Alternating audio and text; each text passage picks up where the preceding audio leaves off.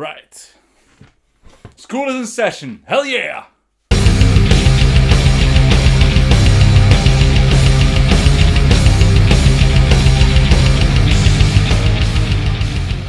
Hey YouTube, my name is Sven. Welcome to the Metal Foundry. This video is inspired by one of my friends who asked me a question on how he had to put which pedal in which order on his pedal board, and I said, you know what? I can tell you that, but it's better that I make a video about it. And before I make that video, I want to explain you first what each effect does and how each pedal works. Because before you know where to place it, you have to know what it does, right?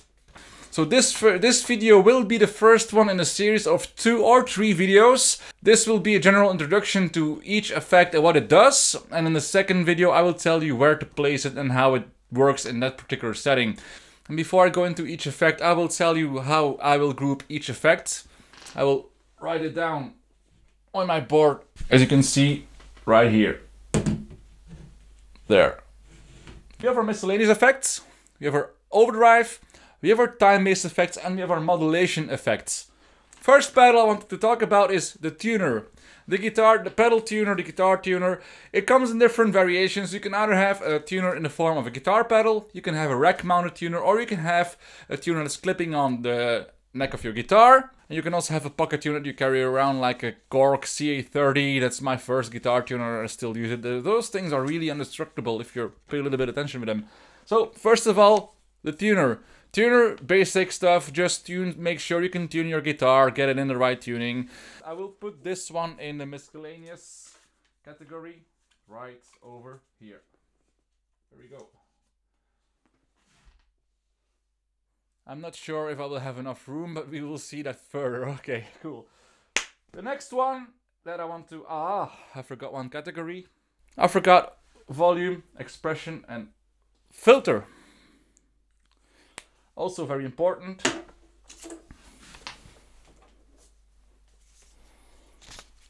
The wah pedal. The wah pedal is made famous by Jimi Hendrix, Kirk Hammett. It's basically a filter or a certain EQ curve that you sweep around. And when you sweep it, it will create a wow wow wow sound, or like a wailing dog. But that one goes right over here indeed. That's basically a filter that you move around using the potentiometer that's in there, and the potentiometer that you will activate by moving the pedal up and down. You can change different parameters. You can change on certain pedals, you can change the Q. The Q factor is basically the width of the frequency sweep that you're doing, and some other parameters that you can change as well. I personally use Crybaby from Hell, but you have different other wah pedals. Kirk Hammett has his own signature wah pedal, and you also have John Petrucci, who has his own signature wah pedal. And wah pedals come in different forms and shapes, different forms and brands. The most famous one are the Crybabies by Dunlop, but you also have other ones by Vox and so on. So yeah. Then the overdrive.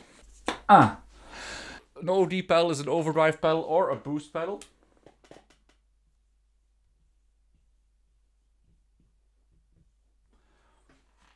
Or a distortion pedal. And by that, I've also named the 3 categories in which they come, in my point of view at least. Because you have either a clean boost, then it's just a clean boost, it's boosting your signal. You just give your guitar signal a bump without distorting it, and that will make sure that your amp gets a hotter signal to begin with and goes into breaking up easy. It will be easier to break up. So when the sound signal is breaking up, you will get a nice grainy sound, and that's what a clean boost does. Then you have an overdrive itself, so then you will basically already start to distort the sound a bit, and then you will put that into an amplifier, and that will even be more amplified and distorted by the amplifier. And then you have just a classic distortion pedal. That distortion pedal will distort the sound completely, and you put that one basically in front of a clean channel of an amp or in front of a power amplifier. So your amplifier itself will be clean, and you just amplify the distorted sound, while with an overdrive and a boost you will kick an already overdriven amp a bit further. If you use a clean boost or an overdrive pedal, you will either add a little more gain, or you will start compressing the sound a bit further as well, and rounding up the low end. So the low end will be a little bit tighter and more defined. So that's why I would use a overdrive pedal in a high gain setting at least. Then we go into modulation effects. The modulation effects are a little bit more complicated. A modulation effect will modulate the sound, will change the sound, and in that you have three basic categories that you can see in the studio. But for guitarists are much more different effects available. You have a tremolo effect that will, yeah, it does what it says. It's like a guitar tremolo, but it will create a certain vibration or a vibrato effect. But you also have a phaser, a flanger, and a chorus. And two of them, the chorus and the flanger, work a bit in a similar way, where the chorus will add a duplication of the signal at a delayed time to create a sort of choir or a chorus. So you will, if you play one note, you will hear several notes at the same time.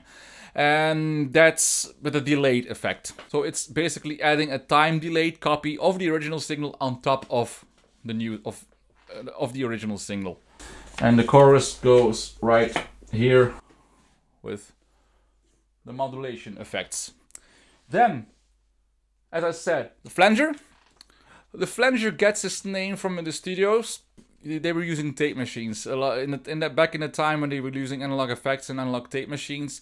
They invented a certain way to flange, to create a flange effect, basically by sending the original signal through one side of the chain and then a copy of that same signal on a different tape, and then they were putting their hand on the flange of the tape machine to slow it down a bit.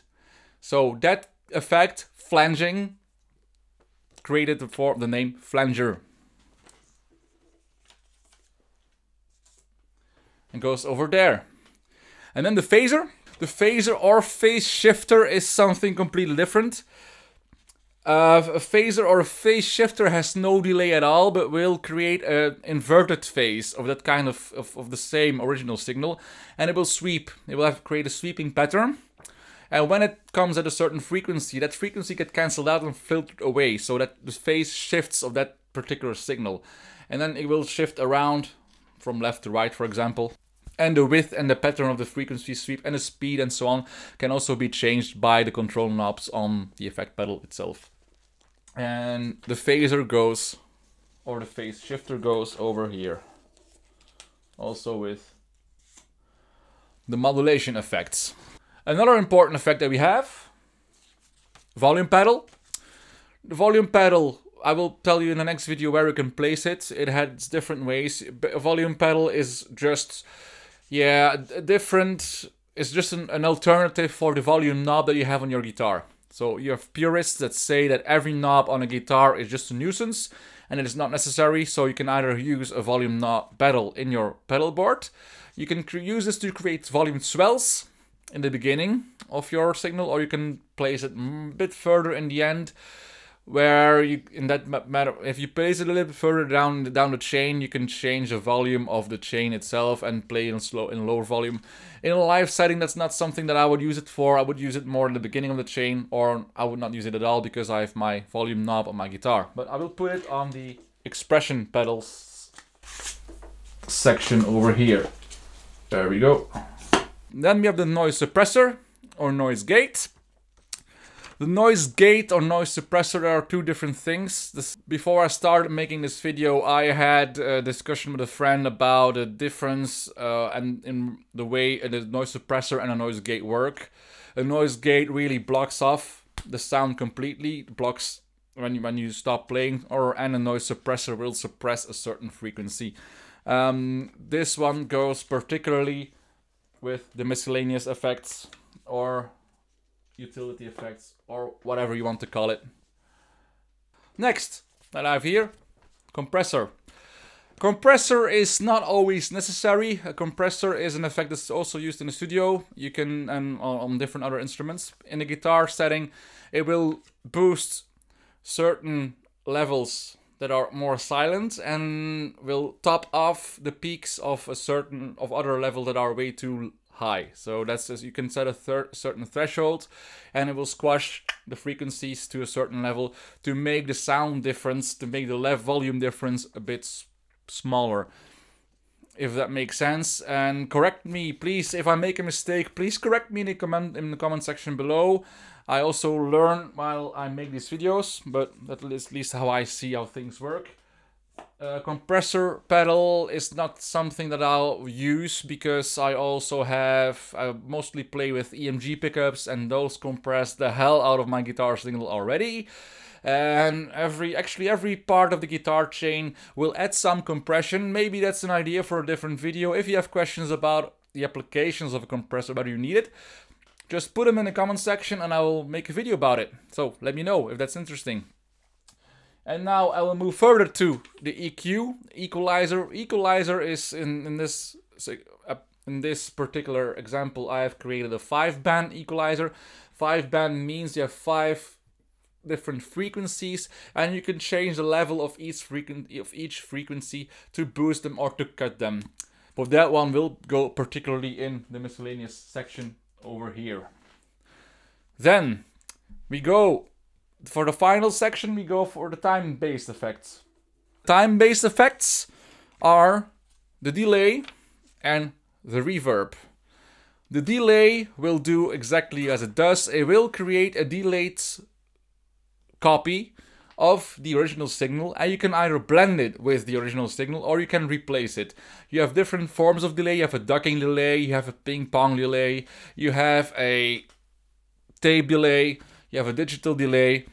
Everything that delays your sound, this one goes in the time-based effects. And last but not least, reverb. Reverb creates a certain echo of reverberation effect. It's like when you're yelling into a hall or into a church. That effect, that's a reverb. In different reverb pedals, you can have different types of reverb. You can have a hall reverb, you can have a spring reverb. A spring reverb is when you, for example, just imagine when you have a metal box and you put a spring inside, you tie a spring between both ends and then you just touch it, it will just wow, make a certain sound. It will echo a bit, it will reverberate a bit. That's the reverb effect. And we put that one with the time-based effects. Almost forgot 2 very important effects that Tom Morello would not be happy about if he would forget it. And Korn. So in this category, also for the expression effects and for a bit for the miscellaneous effects, we have the whammy pedal. The whammy pedal is made famous indeed by guys like Tom Morello and by Korn. They basically created you can have a sort of pitch shift, and it also comes with a pitch pedal. So the pitch shifter or the whammy, those two together exist in one pedal, and you also have one particular pedal like the Digitech Drop, with which you can change your tuning without having to tune your guitar. And this one goes, in my opinion at least,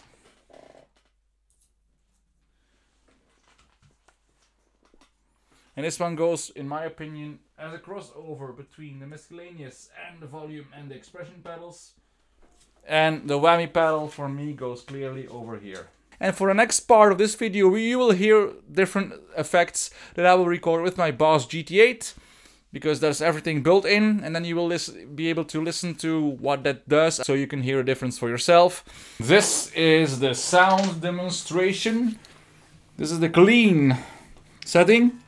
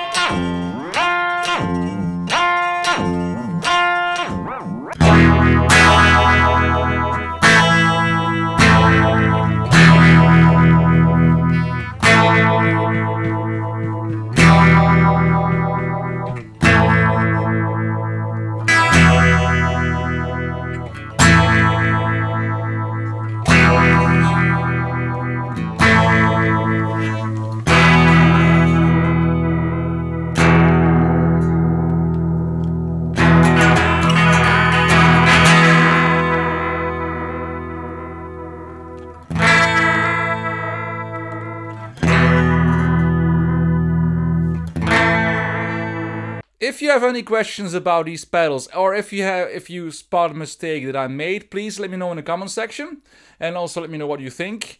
For the next video, I will tell you more about in which order you have to place these effects, at least in my opinion. That's all for me this week. If you like this video, please give it a thumbs up, and if you like the content that I'm creating on this channel and you want to help me grow my channel, please subscribe and click the notification bell to be notified whenever I upload a new video, which will be every single week. My name is Sven, you've been watching the Metal Foundry, and I'll see you in the next video. Bye!